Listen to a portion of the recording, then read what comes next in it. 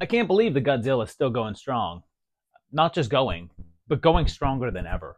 The guy has an Oscar now. And there's no way to deny that the franchise has had its ups and downs. So I thought it was time to go through this series and rank some of them up. Now, there's 33 movies in the entire franchise, so there's plenty to pick from, and I couldn't really ask my patrons to watch 33 movies in 1 month, so I had to narrow it down to a manageable number, and it really hurt to not include some. But I figured I'd give a variety of the different eras and focused on entries that either had Godzilla as a solo threat or facing down one of his more famous co-stars like King Kong, and a couple that I would love to have had on here almost made the cut, like GMK, but ultimately I stuck with a dozen, and these are them. And I have no doubt that there's one that you would prefer to be on this list instead of one that I chose, but I don't know, what can I do? I chose these, and I sent this list off to my patrons, and they watched them and ranked them up. And these guys answered the call. They put their favorite at number 1, and so on down the list, putting their least favorite in dead last. I had a total of 41 entries this month, a pretty good number, and since we had 12 movies to rank, the best score a film could have would be 41 points, and the worst score would be 492 if every single person had the same film as dead last. And hey, speaking of that, oh no, there goes Tokyo.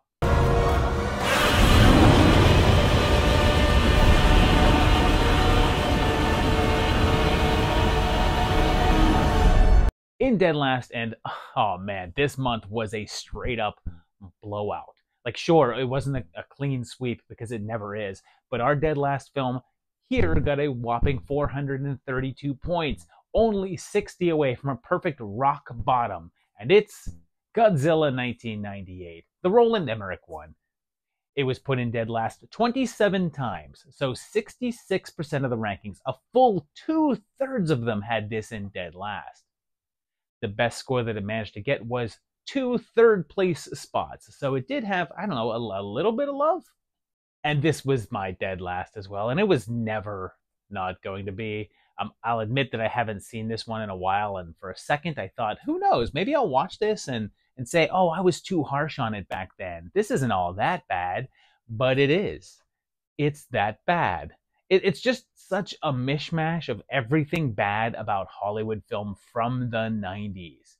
Everything about this one just screams Roland Emmerich and his directorial style. It's so identifiable and so awful. The characters are flat, and every line of dialogue feels like words on a script and not actual people talking. Plus, it can never decide if it's about a big monster or a misunderstood animal or what. It just wobbles back and forth between having this thing be something you're meant to be afraid of, and then I guess feel bad for. And then there's a couple of things that I don't think are talked about enough. The first of them is the whole sewer thing, because the movie tries so hard to constantly tell us just how big this creature is, while at the same time saying that it's able to hide in the New York sewers without being seen. How big do they think that sewer systems are? Like, the tunnels would have to be massively wide for this thing to fit in. Like, as a film viewer, I find myself constantly confused about how screenwriters think that New York septics work. Between flushing them out every night at midnight with toxic waste, and also being able to fit something that all of the marketing is based around the gigantic size of, I just don't know anymore. The other thing is that this movie gives us the absolute worst character in movie history with Audrey.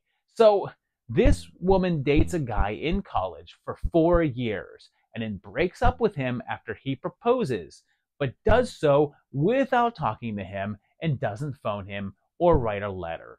She just ups and leaves. And okay, fine, not terrible. But then, years later, she sees him on TV, decides she's in love with him again, stalks him, gives him a hard time for not being okay with her walking out on him, and then immediately steals a top secret videotape that causes him to lose his job.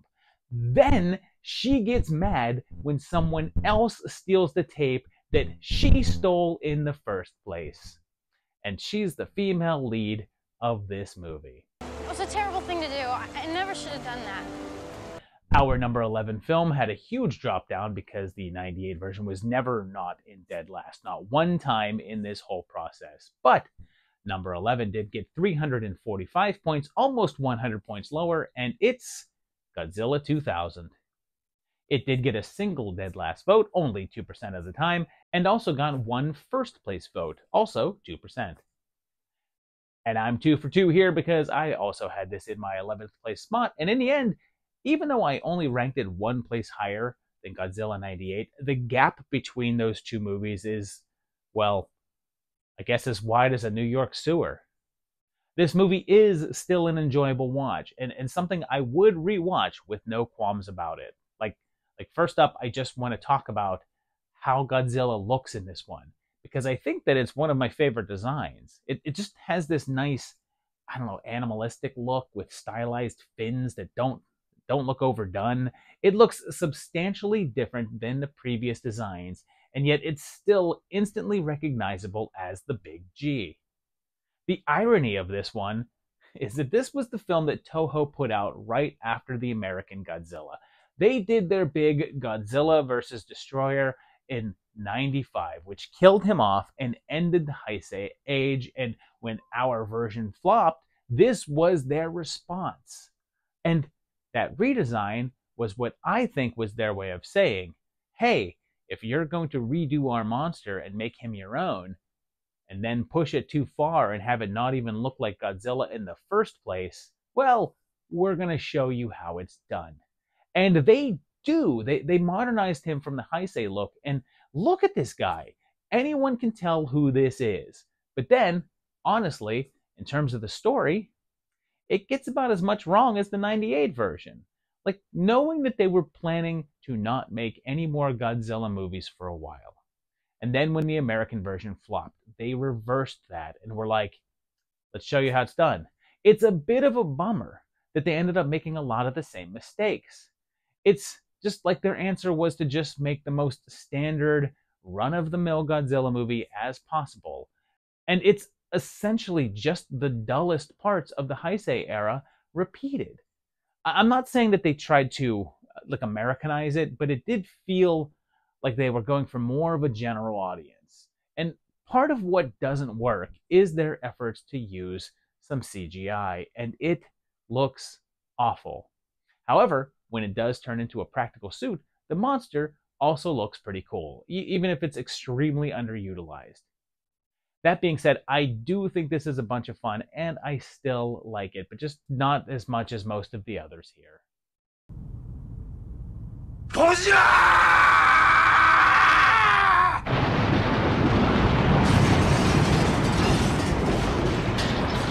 Going down to our number 10 film, and this was easily the most split opinion that we had here, because this one had so many lower votes, but the ones that weren't low were pretty damn high. And with 318 points, it's Godzilla Final Wars. This was put in dead last 3 times for 7% of the rankings, and is the only film outside of 98 to get more than 2 dead lasts, but also got 2 first place spots for 5% of the rankings. And I had this one ever so slightly higher than that, since I put it in 9th. And man, this movie is like someone heard me talk about Godzilla 2000 and just how plain and standard it was, and were like, fine, then here. You say that you don't want a Godzilla movie that's formulaic? Well, how about something that is like 20 different formulas all at once? But then they just drastically overcompensated. They really said, well, I know the Godzilla movies are starting to feel a bit of the old same, but let's just go in the complete opposite direction. This was actually Japan's offering for the 50th anniversary of Godzilla, and even if it never quite feels like a love letter to Godzilla, it absolutely feels like a love letter to the kaiju genre. Just an insanely over-the-top one. And in the end, I want to commend this one for really doing something different with a Godzilla film. But on the same note, I feel like I have to take points off for what that something different is. The whole almost Matrix vibe that they have going on just doesn't really fit. And when I say almost Matrix vibe, I should probably say exactly Matrix vibe. And there's just far too much of all that. But probably the biggest problem is just how long it takes the big guy to show up. In fact, there's just not enough monster in general. Instead, we get this knockoff that just isn't that interesting. I'm here to see monsters fighting, not motorcycle chases and slow-mo mutant fights and people that they say are mutants but just look like regular people.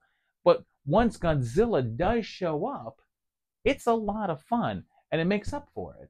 But even then, it wastes that potential. I really enjoyed seeing all the different kaiju from all the different movies, and this felt like an elaboration of Destroy All Monsters, but it drops the ball by having the fights last a couple of seconds each. Maybe if they didn't spend so much damn time with the build-up and got to this stuff earlier, they could have spent more time with it. But I ranked it a little higher because I did have a good time with seeing monster after monster. And I respect that they tried to stand out and be different, even if it didn't exactly work.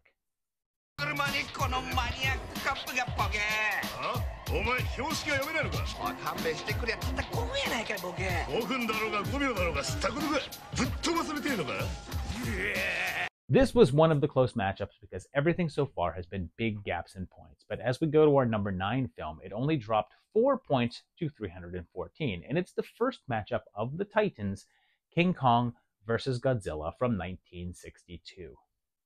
This did get 2 dead last votes, 5% of them, and also got 1 first place at 2% of the time.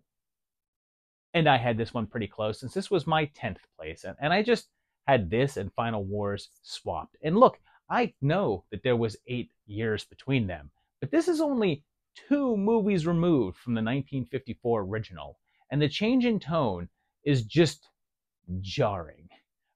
Compared to the starkness of the original, it's so ridiculous on every level. And honestly, I feel like this swings too far into the absurd for me. And I know that when people think of Showa-era Godzilla, they do think silly. But this is a tone that's more on par with the later entries that are deliberately trying to be kids' movies than the more serious tone of what had come before, and would still be there a bit after this.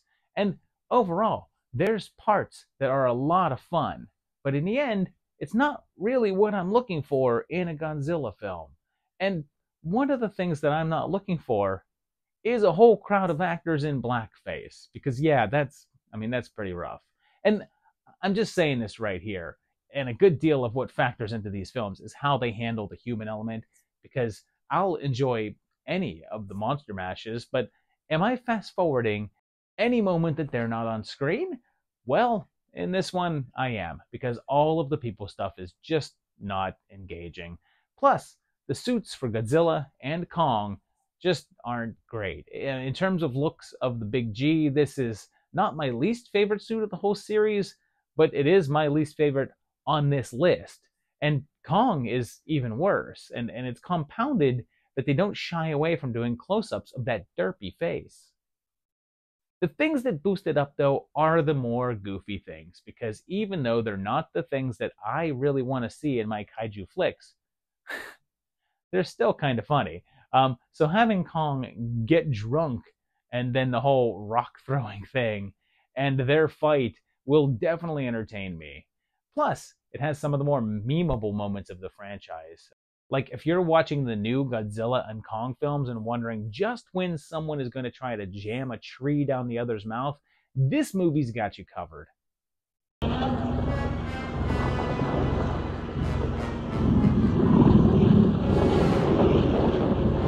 Let's head now to our number 8 movie, and this dropped down, but not too far, since it landed with 301 points. And we're checking out our first MonsterVerse appearance on this list with Godzilla 2014. It got 2 dead lasts, 5% again, and didn't get any first place votes, but did get put in second place 3 times. And I'm back on track because I also put this in 8th place. And this film is so frustrating because it sets up so much that could be great and then constantly just refuses to pay any of it off. Every single damn time that it gets to what you want to see, it cuts away. It loves showing you the build up to some monster actions and revels in giving you the aftermath of the destruction, but just doesn't really want to give you the parts in between. You know, the giant monster stuff. The entire Hawaii sequence is outstanding. All the lead-ins with the water levels and the shots of the Muto, and then that big fireball and Godzilla's scaly foot and that reveal. Oh, that reveal. And then, cut. Oops, we're not going to show you that stuff and instead give you a glimpse of the fight on a TV screen. Then, in Vegas, it's like, here's Las Vegas and all these people, and there's a Muto here, and man, wouldn't it be cool to see Vegas just get leveled? Well, we agree, but we're not going to show it to you. But wouldn't it be cool anyways? Plus, how weird is it that they're like, oh no, Bryan Cranston is dead. Oh, whew, what a close call. He got injured, but he survived. Oh, well, fool ya, 5 minutes later, oops, he's actually dead. Sorry. I actually might have been okay with that and seen it as like a cool marketing rug pull like Drew Barrymore on Scream. But they spent a lot of time making his character seem meaningful, but then he doesn't even do anything. On the plus side, it's got the right atmosphere, and the big guy does look pretty awesome. He looks enough like his own thing, so when you see him, you're like, American Godzilla, but he's close enough to the original that you're not having 1998 flashbacks. I do think it's really weird, though, that at the end they're all like, all hail Godzilla, he's a great guy and saved us all. And there's even like a news chyron saying like savior and everything. And I'm like, yeah, all the people he caused to drown in Hawaii probably have something different to say.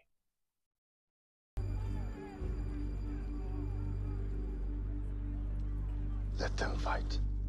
Number 7 now, our final movie on the lower half of the roster, and this one took in 288 points. And it's round 2 on here for Lizard vs. Monkey, and it's Godzilla vs. Kong.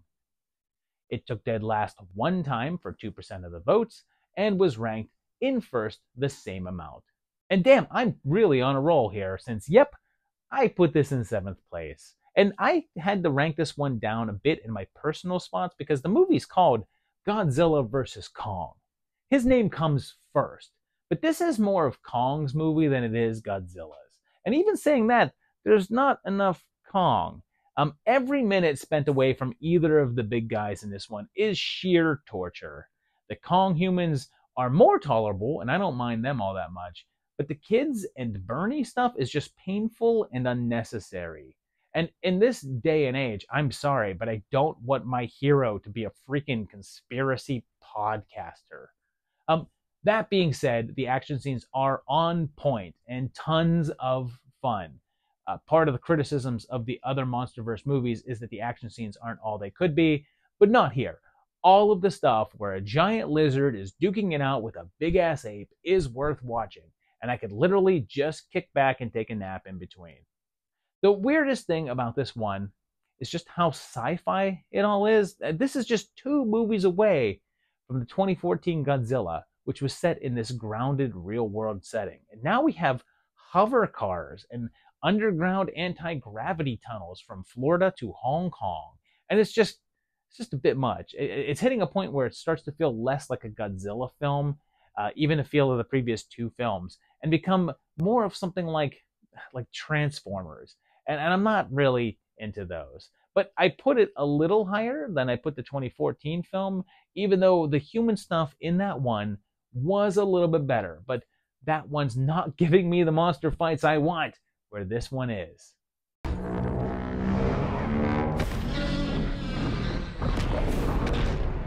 In the upper half of this list, we're moving on to our number 6 film, and it only made it here by 6 points. And this little cluster of films were all really close. And with 282 points, we have Godzilla, King of the Monsters. And what are the odds that the three MonsterVerse films would be clustered together like this? It was put in the dead last spot twice, 5% of the rankings, and never took first, but was ranked second one time.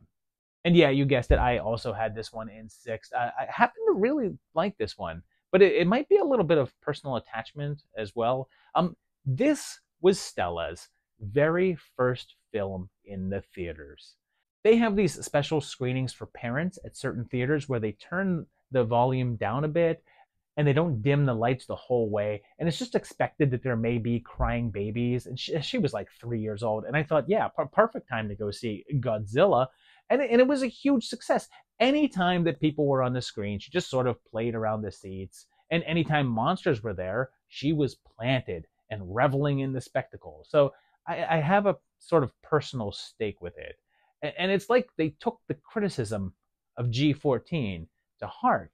And we're like, oh, you want monsters fighting?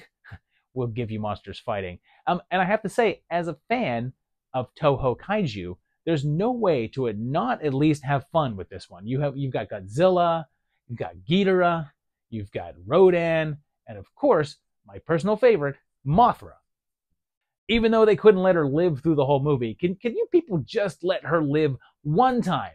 One time. But the problem is that the human stuff is just not that interesting. But thankfully, it's more interesting than 2014. And at least they pare it back a little bit more. One thing that's funny here, and I'm not sure if it's intended as a callback to the old ones, but I thought it was hilarious that they have Coach Taylor in this, and it's like he's the only one that knows what's going on, and his instincts are always right. And like everyone else there is a part of this group that studies and tracks these things. But then this one dude strolls in and his knowledge beats all theirs. It just reminds me of the old ones where there was just this kid that's in front of a group of military advisors and it's just like, maybe Godzilla likes oranges. And they're like, oh, wow, hey, we never thought of that. This kid's a genius.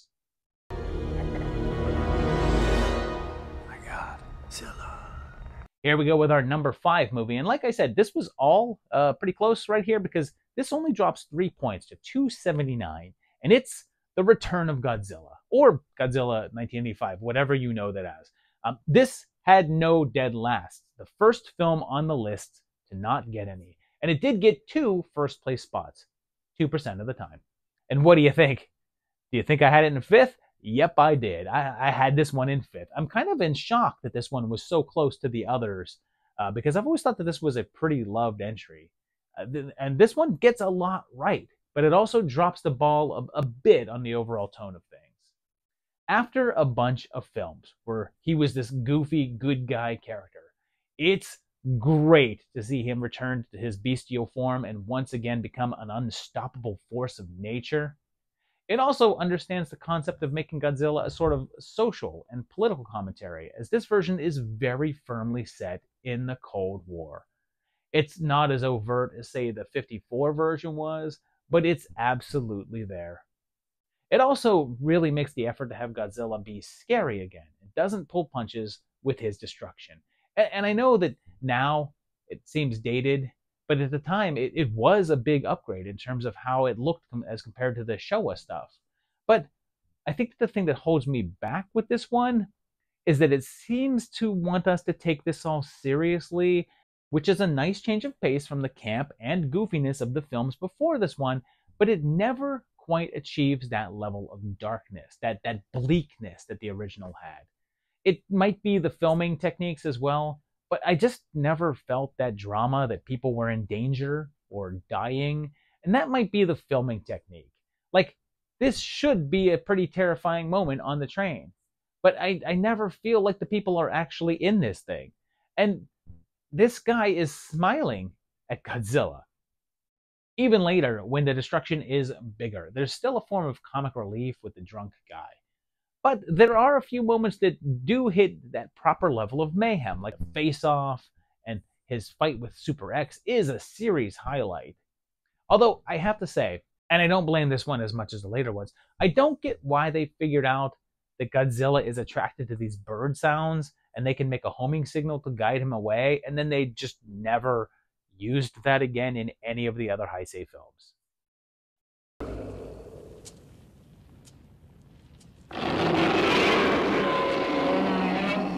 Our number 4 film had a little bit of a bigger drop down now because it went all the way down to 231 points, a full 48-point drop, and it's the battle with Kaiju's most elegant lady, Mothra versus Godzilla.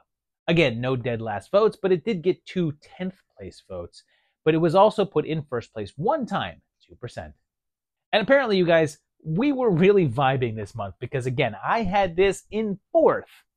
Outside of the original film, this is probably my favorite of the Showa era. It's fitting that Mothra's name is first in this one because it feels a lot more like a follow-up to her film than it does Godzilla's. But unlike the modern Godzilla vs. Kong, it doesn't feel like the big G gets slighted. The whole tone of this one is fantastic, and this vibe of magic is more in line with Mothra. And when you compare this to Godzilla 54, it's a stark contrast. Sure, it had already gone into the realm of silliness with the previous film, King Kong vs. Godzilla, but this is different because it doesn't necessarily feel as comedically light and more just totally light. But I guess that's to be expected from a movie with foot-tall twin fairies in it. But even though it's softer overall, it's not outright goofy. I almost wish that Toho had kept things in this sweet spot where Godzilla could still be seen as a menace, but it can still fit something that's doable for kids. There's some pretty great stuff in it, including the first battle between Godzilla and Mothra with her flying around, and a bit of the big guy completely covered in flames, and that great finale with the larvas covering Godzilla. Although it's kind of hilarious that they're like, this guy is completely unstoppable, and then they just like web him up and dump him in the ocean, and are like, well, that's that. But like, I don't know, he can breathe underwater, and that webbing isn't forever. So it's really just a short matter of time before he gets loose and attacks again. But the larvae don't care. They're just like, see you later. Luckily, the big guy turned good in his next appearance, so I guess the webbing made him heroic? Or, I don't know, he was like, this is embarrassing, and maybe I've learned my lesson.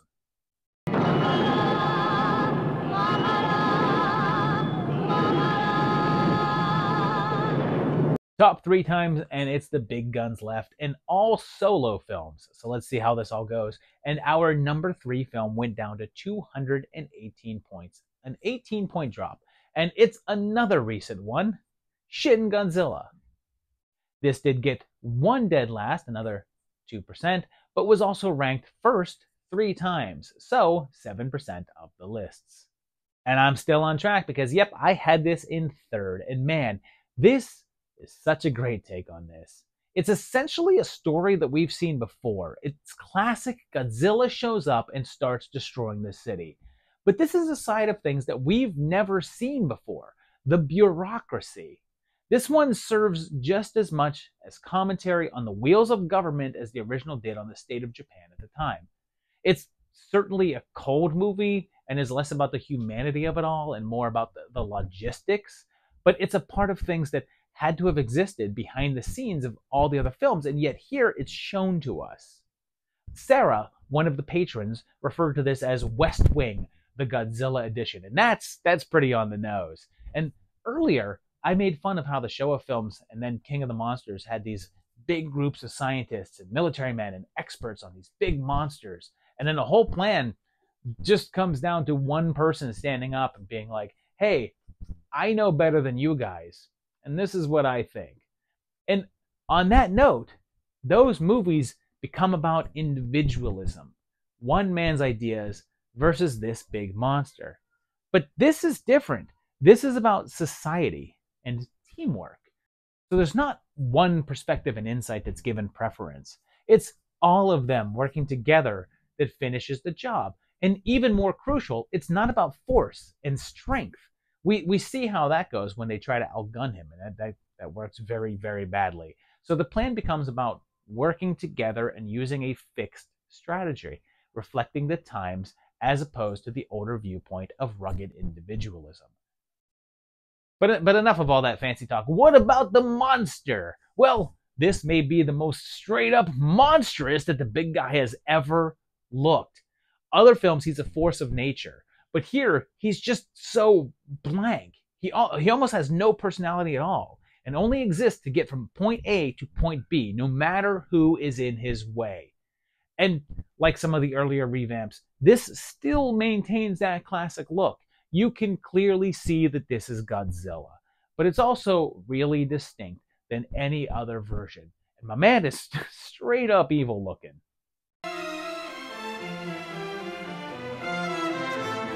Only 2 films remain, and ironically, it's the first Godzilla movie, the oldest, and the last one, -1, the most recent film. So let's see who comes out on top here. And with 113 points, pretty damn low. In second place, we have Godzilla 1954.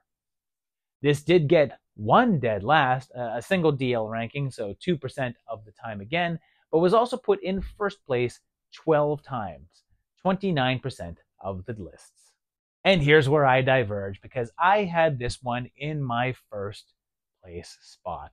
And this one was my number 1 because I think it's really defined exactly what works the best with a Godzilla movie.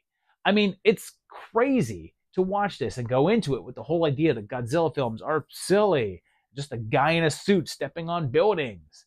Because this is such a somber, heavy film, and the black and white is so stark that it just adds to the overall bleakness. And this movie is bleak. If you've ever been like, oh, hey, Godzilla is kids' movies, right? Some family-friendly fun. And maybe if you've ever seen the American release with the Raymond Burr stuff, then you'd still kind of think that, because some of the grim bits are either taken out or just don't get dubbing. Like, there's a moment where Godzilla is rampaging around and a mom and her kids are shown in a building and it's burning. And she's like, we'll be with daddy soon. And then we just see the building engulfed in flames. Like, Jesus, guys. That whole thing is in the US release, but they don't have the dialogue. And it's just playing music on it. So it's softened. And then it's so easy to forget when watching a movie about a monster created by a nuclear bomb that we are actually watching a film made by people who had one dropped on them and were actually dealing with the reality of it. This movie came out less than 10 years after the nuclear bombings of Hiroshima and Nagasaki. Less than 10 years. That would be like if we had a catastrophic event on a much grander scale than 9/11 back in 2015 and made a monster movie about it right now. And one of the more interesting elements of this one for me is that there really isn't a main character as such. Like, it jumps around through a number of people and events, and it's more about the effects of these attacks on the country overall than it is on one specific set of characters, which I think is what Shin reflects in a way, although this one still comes down to one man's invention to save everything and the personal effects of it, making this a perfect blend of what would come with Shin and -1.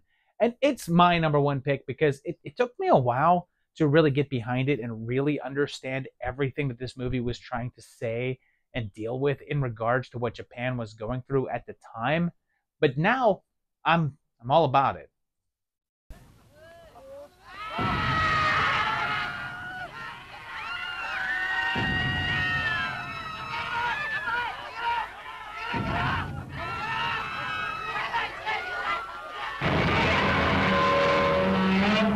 And now, obviously, the cream of the crop here, our number 1 film. And it wasn't too close at all, since in first place, with only 77 points, we have Godzilla -1. The worst score that it got was 8th place, although it only got that once, and it took first place 22 times, 54% of the time, more than half of the lists. And I had this one in second, and holy crap, I was so close to having this as my number 1. But after rewatching the original Godzilla, I had to give it the top spot. But this one is so very, very close. But there's one thing that holds it back from being my number 1, and that's the fact that it's easily the best movie on this list. Easily the best movie. But it's not exactly the best Godzilla movie. This is probably the only flick on this list that I care more about the human stuff than the Godzilla stuff. When he shows up on screen, I'm like, hey guy, do you mind stepping out for a second? I want to get back to the people here. And I also do have a slight issue with the ending, which I know is nitpicking, but early on in the movie, they blow up half of the G-Man's head, and they see it heal back. But then near the end, their plan to stop Godzilla basically blow up half his head.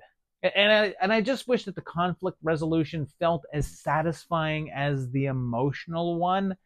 But hey, I mean, that sounds like negative stuff, but it's not, because this movie is damned great. Possibly my favorite movie of last year. I love it so much, and I am flabbergasted that I saw people talking about this movie and saying how it was nice to see a movie that was free of politics and not bogged down by American messaging. And oh my God, I have no idea what movie those people saw, because this movie is dripping with social commentary, political commentary, and discussion of identity and ideology. In fact, I think that's what people connect with so much. In all of these other Godzilla movies, there's humans, and most of their interactions are plot related and fairly surface level stuff. But this one goes into metaphors for survivor guilt, concept of family constructs, and a main character that defies the definition of standard masculinity. It's just this deep and powerful and moving film that also happens to have Godzilla in it. And to be clear, this is the best movie here, and it absolutely deserves the #1 spot. Even though in the end, I personally think the OG movie is more of what I individually want, even if it's not as good of an overall movie.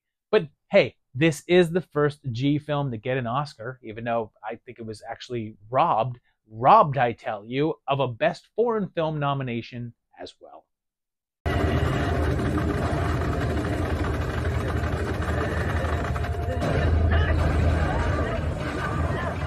So there you have it, a dozen Godzilla films all ranked up, and let's take a look at this roster. And clearly, I'm not too mad about this because it's incredibly close to my own ranking. And I'm pretty sure that this is the most that my personal list has ever matched the consensus in the history of this show.